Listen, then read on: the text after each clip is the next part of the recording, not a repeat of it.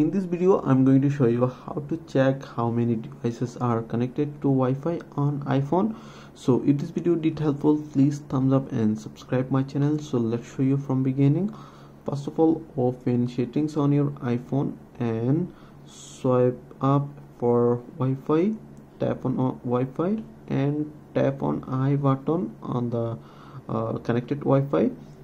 Then tap on I button and swipe up for last options, router, and here showing router IP address, and press and hold, then copy this IP number, then go back to and open up any browser like Google Chrome, and it's open, and paste here and just go.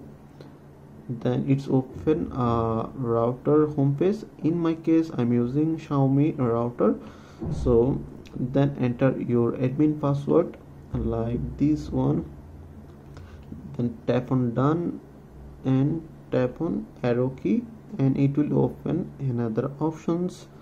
So as you can see here showing main dashboard, and tap on device icon, and as you can see I have 4 devices connected on my router. So that way you can check how many devices are connected to Wi-Fi, and you can disable internet from here just like that. If I want to turn off this person Wi-Fi or this device connections, then just tap on this icon and it will turn off internet access to this device.